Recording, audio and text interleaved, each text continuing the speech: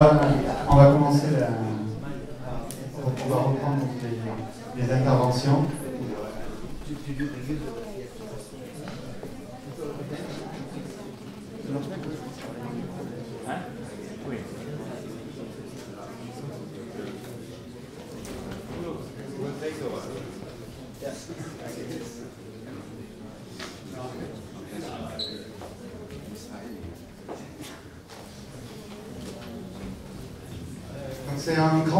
On a un grand plaisir donc, cette année donc, pour la deuxième édition de la Fab Lab conférence d'avoir l'honneur de recevoir Neil Gershenfeld. Donc, Neil Gershenfeld donc, est professeur au MIT.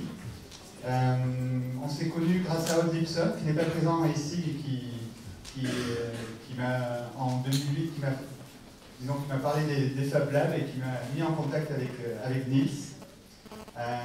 Donc Neil, c'est donc le fondateur des Fab Lab. Il est physicien, mathématicien. Donc les Fab Labs sont nés à peu près en 2000. We started Fab Lab around 2000.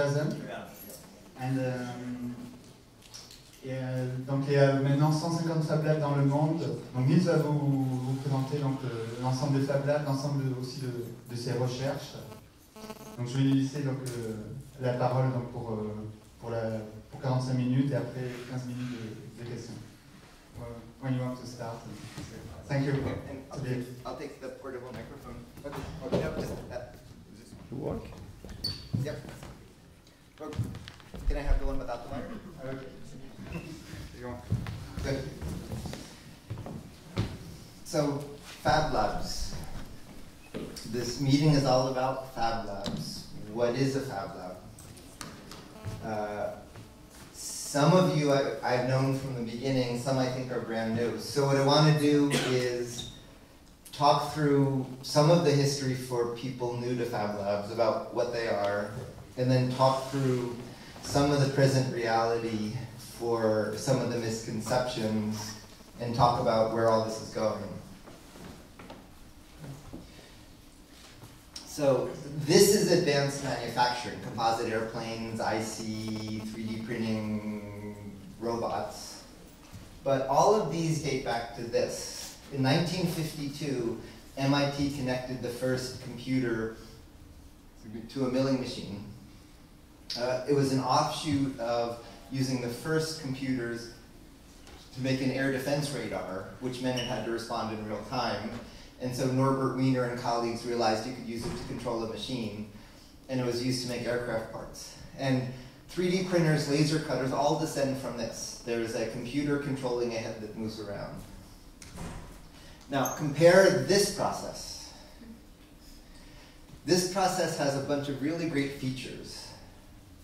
One is you don't need a ruler to play with Lego. Coordinates come from the bricks. So the size of the Lego isn't limited by the size of the measurement system.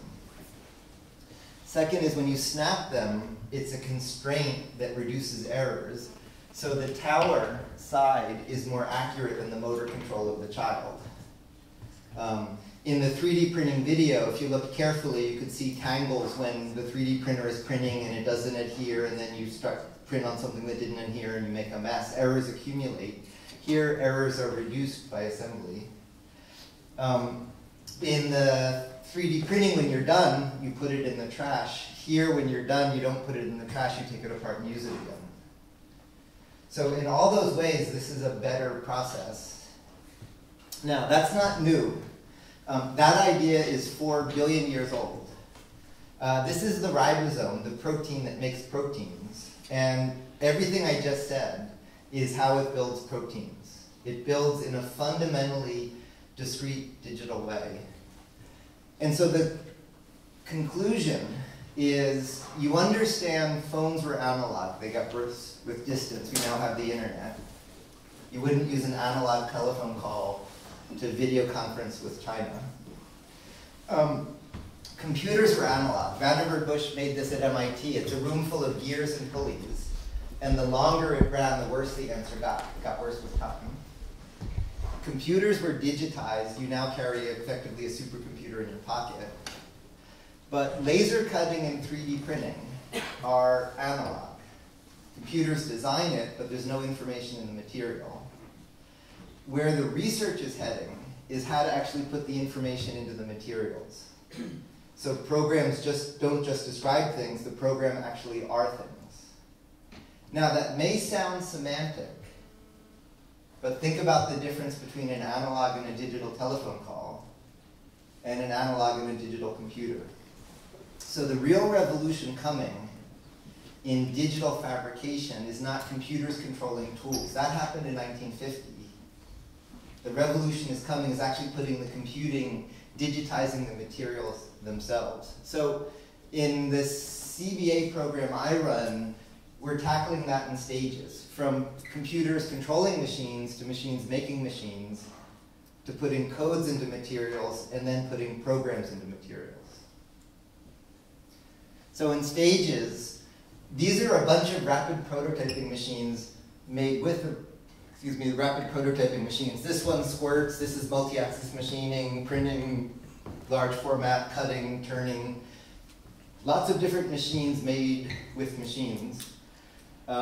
This was a fun one. This is another version of a folding rapid prototyping machine. It's both an NC mill and a 3D printer and a vinyl cutter that fits in a briefcase. To do this, we had to rewrite CAM for machine control. There's a lot of history in how that's evolved. We had to rewrite how a design gets to the machine. And more recently, I've showed some of you, we're so limited by the CAD side that we're now rewriting CAD for visual data flow programming that can talk directly to the machines. And if you're interested later, I can demonstrate and talk more about that. Then, in the machines I'm describing, rather than conventionally CAD, CAM, and machine control, since it's all being done in one operation, what you really want is the mathematical representation to actually talk directly to the machine. And so we're doing that by using a very interesting functional mathematical representation internally. And then that talks to a virtual machine in software. And then the physical machines are stateless. There's no file format. Instead, all the motors and actuators are just nodes on a real-time network. And so the virtual machine talking to the model data structure talks directly to the internals of the machine with nothing in between. And that's to make it easy to add or remove axes and change functions, things like that. So that's a bit about what's going on in machines that make machines. And then in the opposite direction for scanning, that's turning data into things. For turning things into data, here's a fun example we did recently. We did an event with the Transportation Security Administration, the people who bring you airline checkpoints. And my students took a TSA padlock. They put it in our micro CT scanner, which is one of my favorite tools, but it costs about 10 Fab Labs.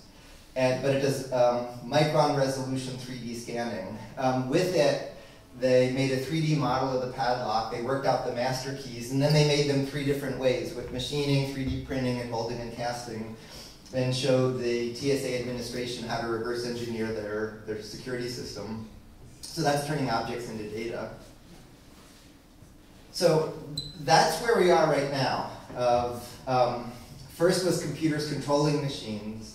We're right in the middle of machines making machines. And a theme you've heard through the meeting is the first generation of Fab Labs bought machines. As quickly as possible, the goal is to move towards machines made in the labs. So you buy motors and bearings, but the machines are made in the lab, and if you want a lab, you go to a lab. And we're partway there. I'll talk some more about that. Within the next year or two, the goal is to remove machine vendors and have the machines made in the lab. But that's still analog processes. So here's the next step in. These are a number of versions of discretely assembled materials. This is for electronics. Instead of etching circuits, they're little tiny, think of micro Lego, that have electrical properties, conducting and insulating. And by how you place them in 3D, you assemble electronics. This is a different version, which is the Lego. Here, instead of being tiny, are big carbon fiber composite parts. And by linking them together, it turns out you can make the world's lightest, strongest, highest performance material. So these are some examples of discretely assembled materials. And we're doing over that, let's see, I'll come to the next part later. These are some of the machines we're developing to place those materials. And so this is what we see coming after 3D printing, where instead of printing, you're assembling. And what's so interesting about this stage is you can include heterogeneous materials like conductors or magnets in the process. And when you're done, you can unbuild as well as build. You can disassemble and reuse the parts. And so this is where we see the successor to 3D printing coming to make complete functional systems in one machine. Now, there still is a machine. So a stage after that is putting programs into the materials. This is a workflow we developed to take a 3D design and turn it into a folding code so that the code actually becomes the object, just like proteins do. But now this is a CAD way to design folding of geometry. And then we've implemented that in proteins, microfluidics, up to making big robots that work that way, to essentially make engineered proteins that can change shape. And so the most advanced version of this we're working on is this. When you can now order custom DNA, and that's done with what's called solid phase synthesis, where you sequentially wash with the bases you're attaching to grow the DNA. We're making a machine that instead of the bases AGCT, attaches left or right folds. So you do solid phase synthesis, but to make geometry. And so the goal of this is to make a nano 3D printer where you grow the object from the molecules on up. So the molecules themselves are placing the materials to actually grow the object. And this is when we start to approach the Earl Grey hot, where we're actually coding the construction of the materials. And in a sense, there is no machine. The materials themselves are coding the construction. So that's the research roadmap we're following, where the words digital fabrication today means turning data into things, but where the research is going means actually turning data truly into things. The program becomes the thing itself. That's what the research looks like. To do the research, we put together all of these machines. We wrote a proposal to the NSF to say we wanted one of everything.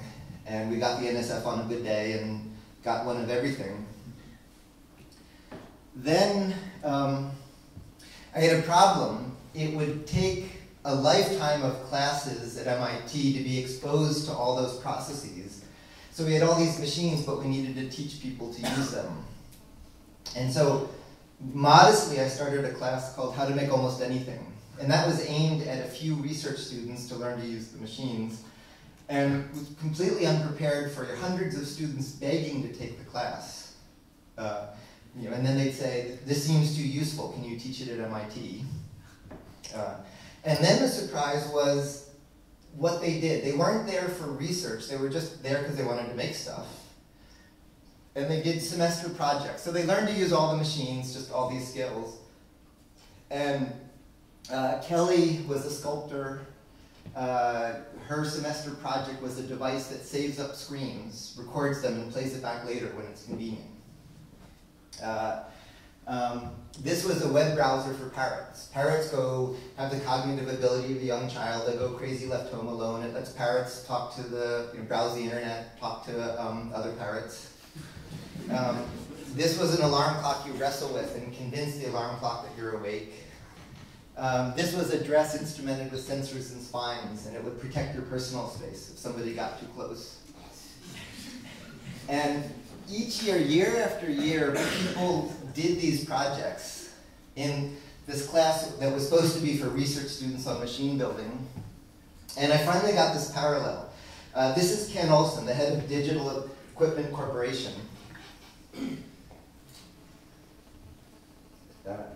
MIT made the first large-scale transistorized computer called the TX series that was commercialized as PDPs in this company DEC And Ken Olsen famously said, there's no reason to have a computer in the home.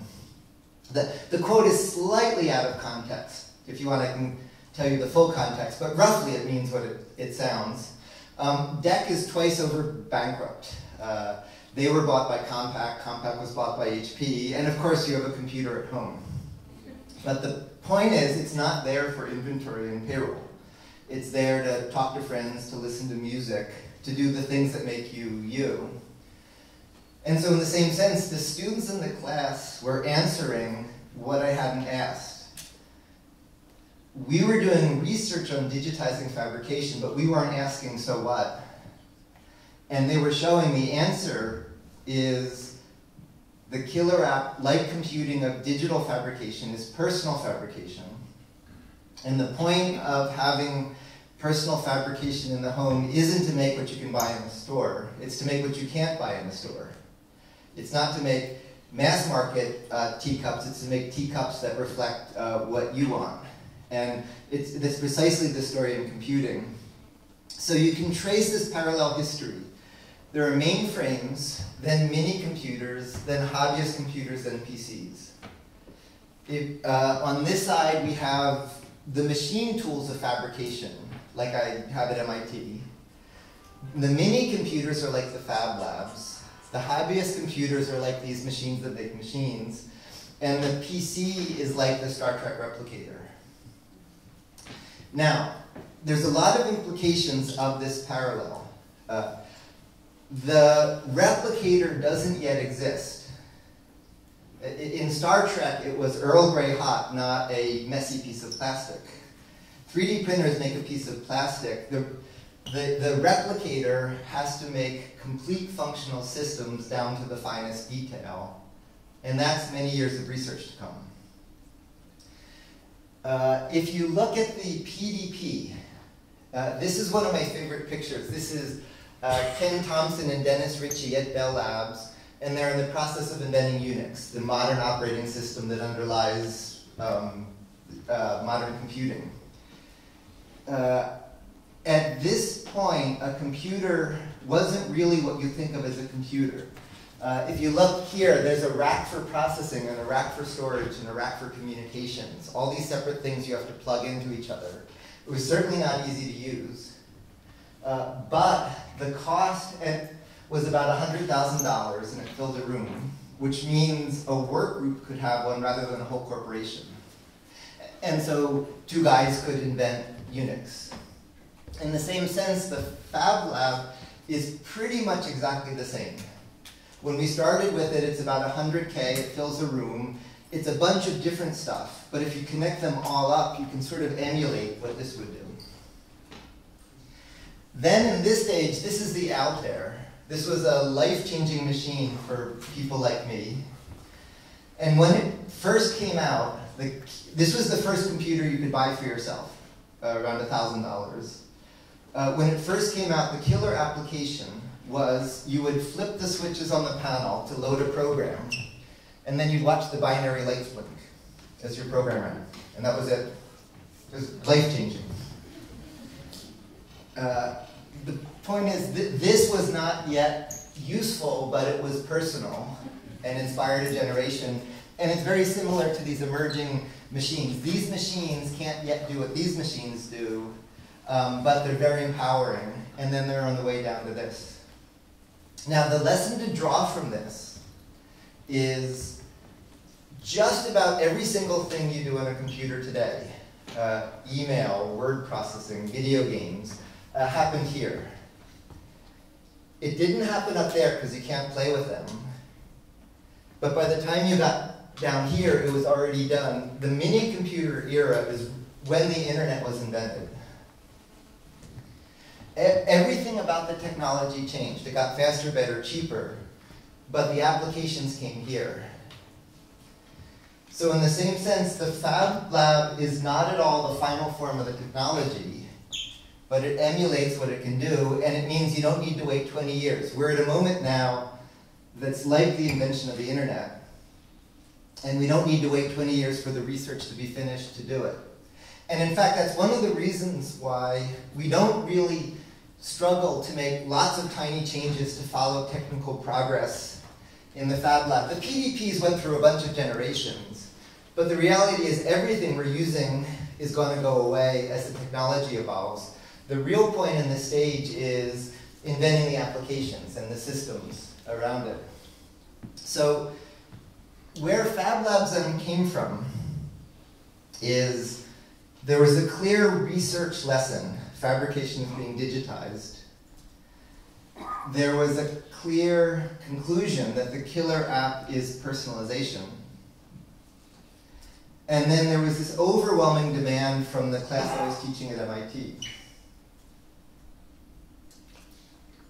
So around then, the US Congress passed legislation that said government agencies have to measure outcomes. You can't just spend money.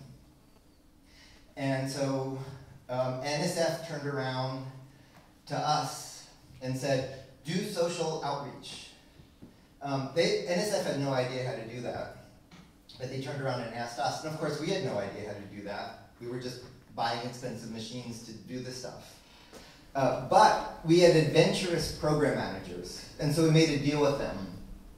Rather than make a website or teach a class, we thought the machines were more interesting than the stories. So we said, yeah, what if we went into a community center and we set up the greatest hits?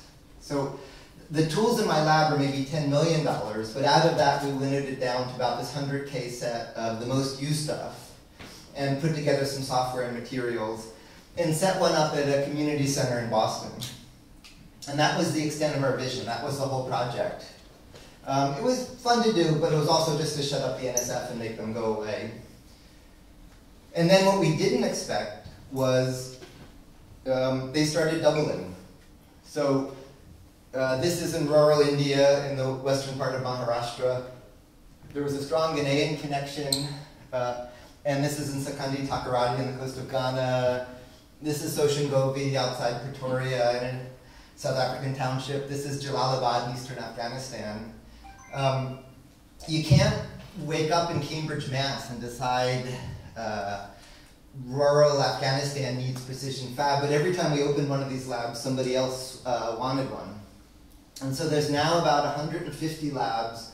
They're doubling about every year and a half. They're connected by a very lightweight sense of rights and responsibilities around the transparency in the labs, and an evolving set of core capabilities. Initially, I thought, wait, we're not done. Give us 20 years to finish the research. But instead, what's happening is the PDP continuously evolved into the PC, and the Fab Labs are continuously evolving technologically as it advances. So in the standard Fab Labs we've been setting up, there's about 50K in equipment, 20K in materials, custom software, some site prep. So a large format mill. I'll show some applications: a precision mill, a laser cutter, 3D printer, scanner, knife cutting, molding, casting, soft tooling, embedded programming, electronics. So all that stuff. This is sort of a subset of the big lab, and all of this is what's going to get smushed together into the final lab. Now, there's one misconception is Fab Labs mean 3D printers. Of all the machines, that's my least favorite one. It takes a long time, it has mediocre material properties. There are some things for which it's best for complex geometry, but it's a little bit like in the 1950s when microwave ovens came out, telling chefs the future of cooking is the microwave. And you have a microwave in the kitchen, but it doesn't replace the rest of the kitchen. So these are some processes. These are pictures from the students in my How to Make Anything class at MIT. One of my favorite processes that we can do in the class and in the Fab Labs is molding and casting, soft tooling. So in each of these, you machinable wax, you cast an elastomer, and in that you then cast materials. And that process takes about the same time as 3D printing, but has much better surface finish. It has much better structural properties. You can work with a much wider range of materials. And when you're done, you can do production runs. So in every way, this is a better process other than if you have a really complex geometry. But for example, That's a hypercube that was made out of a 7-part mold. You can make really complex geometries by nesting. So soft tooling and molding casting is one of the best processes for 3D rapid prototyping. By orders of magnitude, the laser cutter is the most used tools. Here's a laser cut, snap together boombox. There's a computer-controlled knife that's really versatile. Here's gorgeous expressive paper structures. The large format tools let you make things that you cannot remotely make with a 3D printer. This is a monowheel bike a student made in the class. Then there's precision machining for electronics. Another misconception is in a Fab Lab you can use an Arduino. The real point here is not that you can use an Arduino, you can make an Arduino. And then in turn, by making an Arduino, you can get to know the processors, and then you can design a range of things with the processors. And we're now rolling out tooling for making composites. This was, somebody bought a new Mac and wanted a hard shell case, and so did vacuum bagging with composites. And in fact, for the fiber, he used old denim jeans, which have great structural properties. So these are some of the processes used in Fab Labs, the range of capabilities. To understand it, and picking up from Bart's talk, to think about it in powers of 10.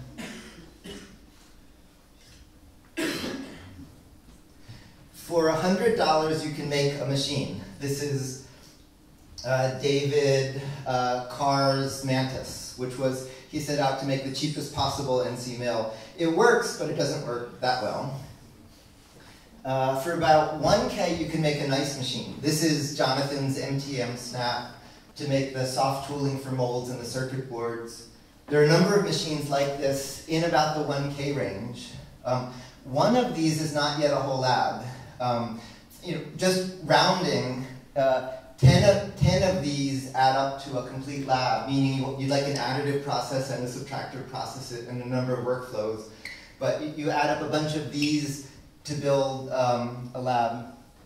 Then in the commercial, the Fab Labs we've been deploying currently, think of that as 10K machines, where now the machines themselves cost about 10K.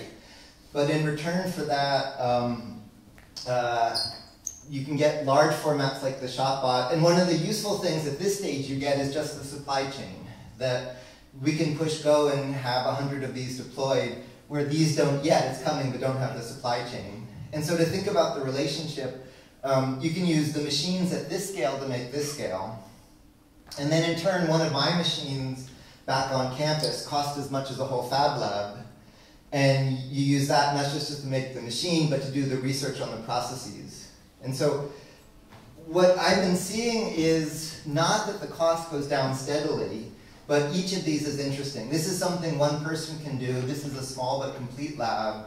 This lets you not just use machines, but make machines. And there's always going to be a larger scale like that in this recursion to create the tools, and then these research facilities. And so what's called a Fab Lab canonically is here. What's emerging is this kind of nice flow through this hierarchy of capabilities. So we started setting these up, and we didn't have an agenda, but what started to emerge was a flow from just empowerment. These were young girls doing rapid prototyping on a street corner in Boston, making money, having fun, discovering technology is cool. Then the kind of education that was happening in the class at MIT, this was a young girl in Ghana who, right after we set up the lab there, wouldn't leave until she could make a surface mount circuit board on her first day in the lab. I didn't do that until I got to MIT, so she's really skipping over how I did my education. And then the labs weren't meant to be useful, but they started doing a useful project. So here's a tour through some of the labs. Alex is here from the VAG. In the middle of Amsterdam, maybe the most interesting building had been derelict for decades. This was the old customs house. And so they colonized it, they set up this wonderful lab, and did a very important project for Amsterdam, which is to make a foosball table. But Alex could design the table, he could design the characters. Using the soft tooling process I mentioned, he could insert, mold them, make the electronics. You could play Darth Vader.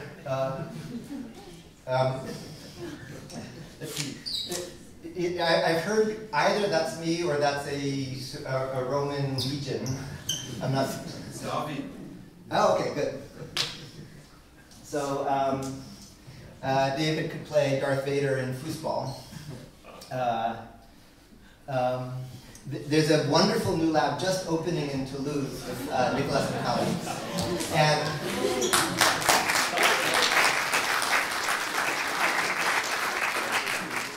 And this lab has something no other Fab Lab has, which is this warehouse. They get to make really big things. This is one of my favorite labs. This is Haystack in Maine. This is an arts colony. And the US Institute of Architects has a list of the greatest buildings. And one of the greatest buildings are these cabins in the Maine woods. Rustic cabins, but exquisitely tumbling down to the ocean. And this is where people who do, like, the greatest printmakers and glass blowers and blacksmiths retreat to the woods to do traditional crafts. So 2 years ago, we set up a Fab Lab there. Half of the artists were up in arms. They were horrified, saying, what's this technology doing here? We do craft. The other half were horrified at them, saying, ink, paper, metal, that's technology. This is technology. And a year later, people fight over access to the tools. An artist was struck by the light on the Maine Ocean, so we helped them turn the picture into a 3D scan that we milled in foam to cast concrete to slump glass, so the glass sparkles like the Maine Ocean. Or we helped with quick turn prototyping of intaglio printing plates by precision machining. Or using the composite process made a boat. This is a lab in Tulsa, working with Spirit Aerosystems, one of Airbus suppliers and Boeing's former factories. One of their biggest problems is they can hire people with degrees, but they don't know how to do stuff. And so they were very interested in a community lab to help find people and teach them skills to actually solve problems. And so a project out of there, among others, is developing UAVs you can make in the lab.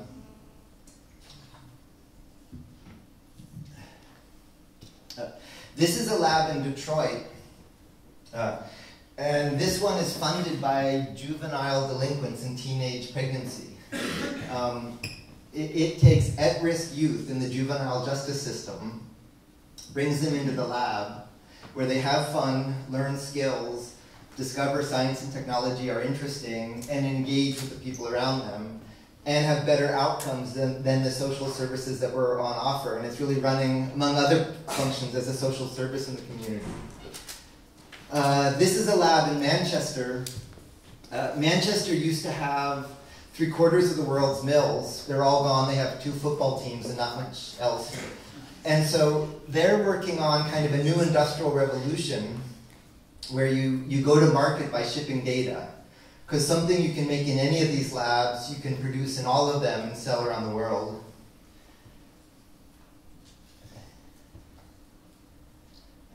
This is a lab in Afghanistan, and one of the projects there was making internet access, so making antennas and radios. And then the lab would have local copies of OpenCourseWare and Wikipedia and things like that. And deploying this led to wild stories. Like when they started setting it up, a village would say, we get that or we kill you. And the people in the lab would say, okay, we'll make some antennas for you. And then another village would say, no, we get it or we kill you. And they would say, okay, we'll make some antennas for you. And it sort of completely changed the dynamics to go from fighting over a scarce resource to being able to produce it locally. And then, without any fuss, they were serving all this internet content, and people would look at that and say, oh, I didn't realize the world was like that. It really had a tremendous infectious impact. And now that project, which has a long history, it started at the lab in Boston. It was debugged in the field at the lab in Norway. It was first used in the field in South Africa. The first large-scale deployment was in Afghanistan. Now it's running on a commercial basis in Kenya for user-created citywide internet made in the lab. Tomas is here from Barcelona. For the last European Solar Decathlon, they did a great rapid prototyping project where out of the lab, they developed a complete solar house. So starting with how you make a playhouse, but doing that at scale. So this gorgeous house, including all the furniture in it. And what was very funny was at the decathlon, there were 9 rectangular boxes, and then this one beautiful flowing one. They got the first place in the People's Choice, and they got the last place for performance, but that was because everybody liked this better and wanted to be in this one.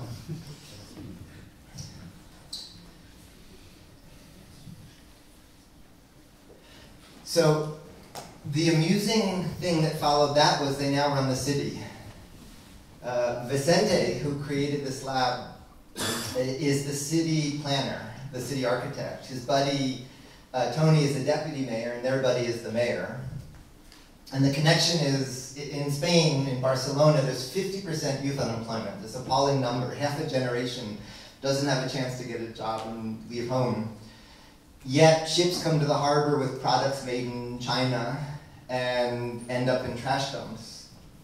And so the goal of this project is for the city to be globally connected for knowledge, but self-sufficiently locally for what it consumes. And so as part of the civic planning, they're deploying Fab Labs through the city as part of the city's infrastructure. There are a couple labs into that. Tomas can tell you more about that project, but viewing this as part of just the infrastructure of the city. This piece just came out, and I talk about these emerging policy implications. This was a Fab Lab we had at the World Economic Forum for heads of state and CEOs who were all depressed because nothing they did worked. But the kind of grassroots activists who were there were really excited because of how the technology was empowering people. This is a lab opening. It's in a very mixed neighborhood in Washington, D.C., but at the end of the street is the Capitol building. And projects like this is President Obama visiting a lab, led to this very interesting legislation to turn the Fab Lab network into a national lab. National labs in the US, like many countries, are these billion-dollar facilities. But they have a mission of not just basic science, but also impacting the communities around them that they're not very good at. And so the idea is to view the whole lab network itself as a national lab made out of connected local labs, like what Barcelona is doing, but now on a national scale. So then as this community has grown, it's been meeting. There's a cycle of meetings that went from Boston to Norway. This was in South Africa. At this meeting, as an experiment, I brought some of the pioneers in digital fabrication. Charlie Bennett invented essentially quantum computing. Eric Winfrey invented DNA origami, making smiling faces out of proteins. And then these are inventors from the Soshengovi lab. Tebo interfaced his cell phone to his lights for safety. Rodney made robot vacuum cleaners. And what was wonderful is like coming on them, nobody's doing outreach to anybody. They're just peers talking shop. They're sort of equals in this new world of digital fab. It went to Chicago, India, Amsterdam, Lima. It was just in New Zealand. It'll be in Japan next year, and then Barcelona the year after that. So to keep up with that, this is much bigger than an outreach project. And so spinning off are a set of regional foundations to provide operational support. And the French one was just launched a day ago. Funds to invest in businesses, where you can create business platforms, where you ship data. You go to market by shipping data, not by shipping products. An emerging user group to connect the user, and an educational program. And then in the background is the research. Remember, the Fab Labs, as you know them, aren't the end state. These are the mini computer state. And we're continuing to drive the research roadmap towards the stages I showed you. And so, of these, I want to talk about the educational piece that in many ways I think is the most important. This is Hans Christian. He was a young boy at Hawkins Lab, which is, it's as far north as you can go in Norway. It's a few hours above the Arctic Circle. So at that lab, the satellite dishes look at the ground, not the sky, because that's the weight of the satellites. And in the local school in Lyngside, he was kind of considered a problem because he had learned everything they could teach him and didn't have much to do. So I showed him some demonstration projects, and the next time I saw him, he made this complete robot truck. He designed the body, the circuit board, the motor controller, the 3D design of the body, the windshield was an LCD. This was Chapiso, who I didn't realize, she's at the lab in South Africa in Soshangovi, was using it to do the work of projects in my class from a distance. And so kids like this were falling off a cliff. They were so far ahead of local educational opportunities. The only answer was, you're smart, you have to leave now, you have to go far away. And so that led to this Fab Academy project to provide an educational career path. And the idea is, instead of sending them far away, students have peers with mentors in work groups, with tools in labs. And then they're linked by global video lectures and online content to make a fundamentally distributed educational platform. Early on, I went to EduCause, that runs .edu, to turn this into a .edu. They said, we love it, where are you located? And I said, yes. And they said, oh, we can't help you, because accreditation, which you need to become a .edu, by law is geographical. You accredit where you're standing. There's no notion of accrediting a network. So they encouraged us to pretend, to make up a degree, given in a global network, and then let the accreditation process catch up to it. And that's what we're doing. There's a skills-based accreditation that's justified by the skills they learn in this network. You can sort of think of it this way. MIT is very much like a mainframe. You go to MIT for processing, and it runs a small number of batch jobs. Distance learning that gets a lot of attention is like time sharing. The student is like a terminal connected to the mainframe. You can think about the Fab Academy as an internet. It's sort of an internet of education where there's nodes in a network, where any one node isn't self-sufficient, but the network of them is. And it's a distributed model that's very, very different from the distance learning model. That I think the opportunity here is MIT can fit a few thousand people. The planet has a few billion people. So that's off by 6 orders of magnitude. This network can tap a much greater fraction of the planet's brain power by bringing advanced technical education and business incubation and all of that, not in isolation, but distributed in the networks to tap more of the planet's brain power. So a way to understand the trajectory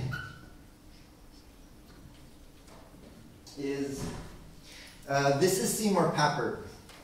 And in a funny way, you can trace modern computing to him, because he studied with Piaget and was struck by how children start life as scientists. You do experiments to learn, and it's slowly strangled out of you.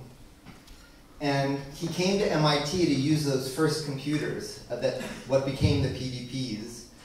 And he had this idea, what if kids could use a computer, which is, at that time, they were only for big corporations in the military, as a bigger sandbox to learn with. And so they invented a turtle, which is, how does a kid use a computer? So out of the picture here is the room-filling PDP, but there were buttons in this turtle so the kids could program it. And that was the first use of kids playing with a computer. This project inspired Alan Kay, who worked with Seymour, then went to Xerox, and at Xerox invented, roughly with some other people, Windows and mice. And he wasn't aiming it at business executives, he was aiming it at this idea of play with the computer, discovery. It was for kids, not for business. And then from there, of course, you know that history. But meanwhile, Seymour's protege, Mitch Resnick, developed Lego Mindstorms, which was, instead of connecting this to a computer, you put the computer in it. But then when this viral spread of Fab Labs happened, I didn't think it was connected to anything. But Seymour said, he described it as a thorn in his side that he didn't want the kids to program the turtle's motion, he wanted the kids to make the turtle. For him, that was the point. And so he saw Fab Labs not as an aberration, but precisely exactly lined up to that history. If you start from turtles and then Lego logo and sort of that whole evolution of computing, the notion that you get to express yourself in the technology is where it was aiming at from the beginning. And so viewed one way, this was from research on digital fabrication, but viewed another way, it's a fulfillment of the history of this genesis of computing. So there's background in all of these things. Stepping back, Fab Labs, if you follow that history, are a snapshot. It's technology is moving. The goal as quickly as possible is first to remove the vendors so labs make labs, then to remove the trash by using digital rather than analog materials, then remove the machines by using programmable materials. So that's many years of research to come in this roadmap technically. But what you're all doing is the equivalent of the invention of the internet. Once we do everything I just said, the applications will still be the same. You can go to any of these Fab Labs and do what you'll be able to do. Today you have to buy the microcontroller. When we're done, you can make it, but you don't have to wait then. And so how you live, work, play, learn, when anybody can make anything, changes everything. I thought the technology was hard. That's humming along.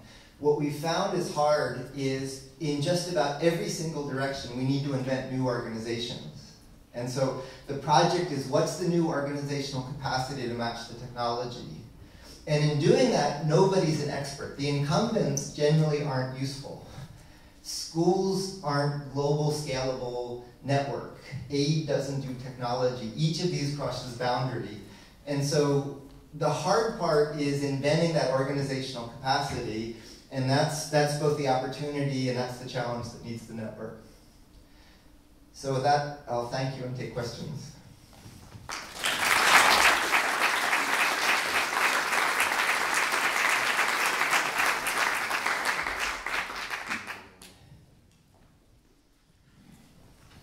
Some question?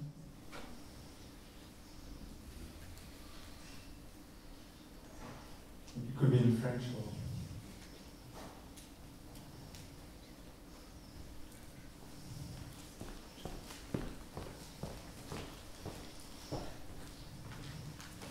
Thank you for the talk, Neil. I have a question. You showed a picture of the turtle of Seymour. Actually, this picture is coming from the work of a woman called Radia Perlman, that you might know very well.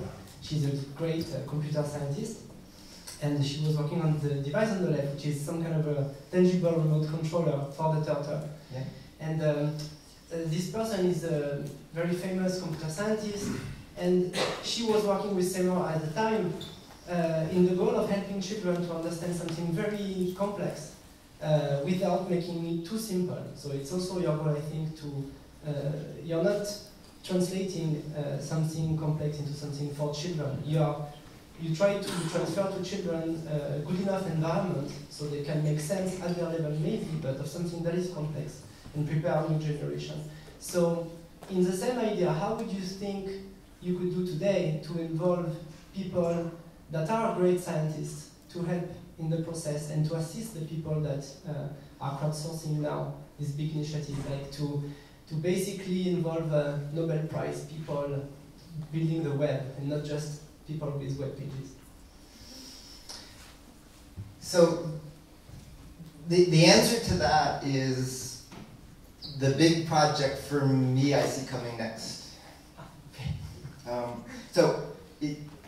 In the day job at MIT, the big job is the replicator. And just sort of take that as a given. Well, lots of research to come, roadmap, tools, machines, money, we'll make that.